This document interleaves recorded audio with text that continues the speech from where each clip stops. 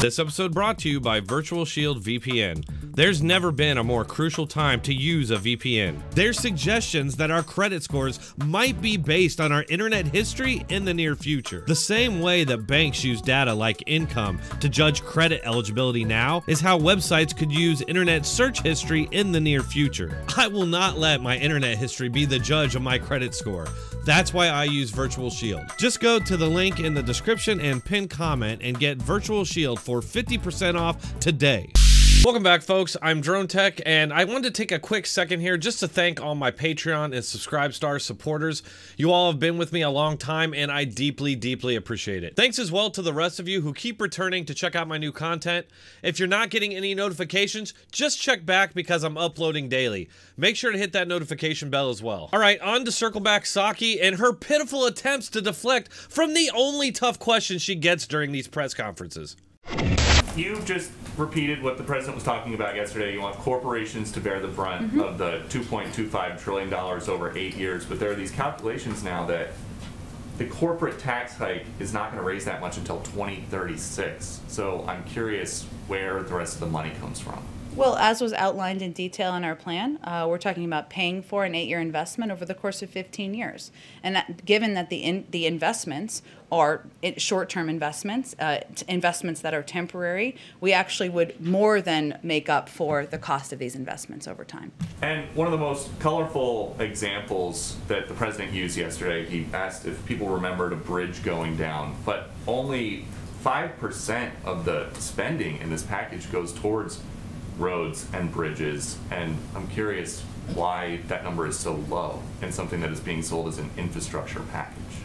We're actually selling it as a once-in-a-century or once-in-a-generation investment in partly our infrastructure, but partly industries of the future, American workers and the workforce. And there are areas like broadband, which maybe is not a physical bridge, but 1/3 of the country doesn't have access to broadband. Whoa, she's so smooth. I didn't even notice that she completely dodged the question about where the money for this infrastructure is going to come from. Or how she avoided answering how this infrastructure bill is actually all about appeasing the far left and not infrastructure. And then on immigration, has the White House considered beefing up border security now that there is video of a 3-year-old and a 5-year-old being thrown over the wall in New Mexico?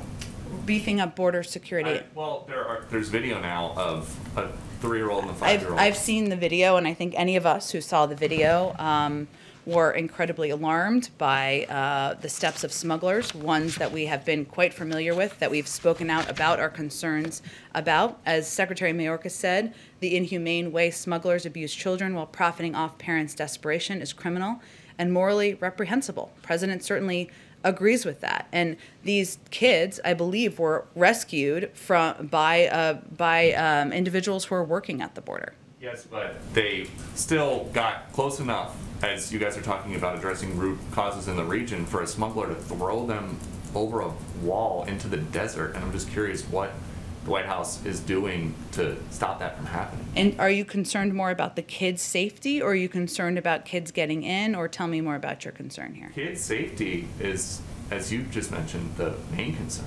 Well, of course it is, which is why I'm often surprised by some of the line of questioning in here. But oh, Jen Psaki is surprised by this line of questioning. Could it possibly be because she's so coddled and protected by the Biden press that when she gets an actual legitimate question, she lashes out like a Twitter or Reddit user and attacks them personally? She clearly feels comfortable in doing so. Whereas if the Trump administration had pulled something like that, the reporters would have freaked out and protested. I mean, that's exactly how every Trump press conference was. And did you happen to notice what was missing from that rambling, incoherent response? An answer. What security measures are being taken to stop this from happening? If it had happened under Trump, we'd have mass demonstrations and nightly outrage from the media. In Georgia, talking about the voting bill that was just signed from the governor, community organizers have threatened boycotts on big companies like Delta, Coca-Cola, Home Depot, in part from some of the information that's come from the president. In his last news conference, he said that the bill requires voting to end early at 5 p.m. And you've said, and some others said, that words matter. The bill actually standardizes voting hours by counties and adds Saturdays and Sundays voting, and it also allows extended hours from 7 a.m. to 7 p.m. So is there going to be a correction It issue? standardizes the ending of voting every day at 5, right? It just gives options. 7 to 7 is what It gives options to expand it, right? But it standardizes it at 5. It also makes it so that outside groups can't provide water or food to people in line, right? But It makes it more difficult to absentee vote. Are those things all correct? Voting on the day of is 7 to 7, and early voting can standardize adding Saturday and Sunday. So my question is the tone going to change out of the White House? Or The tone for a bill that limits voting access and makes it more difficult for people to engage in voting in Georgia? No, that's actually not what the governor of Georgia has said. Well, I think that is not based in fact what the governor of Georgia has said. So no, our tone is not changing. Wow, that was one of the most petulant, childish responses I've ever seen from a press secretary. Really? You're gonna double down on a lie? I am by no means a fan of the Washington Post, but even the Washington Post gave this claim 4 Pinocchios. Yes, it does end weekday voting at 5, but then it adds 2 more days on the weekends and extends voting hours. And the water thing is pure spin. What they're stopping are restaurants and bars, are Democrats or Republicans coming in and feeding these people, essentially giving them bribes for votes. Are you seriously arguing that voters can't bring their own bottle of water? This law is not Jim Crow. Flat out, end of story. Jim Crow laws are things like laws against white and black people marrying. It forced restaurants to serve either only white people or only black people.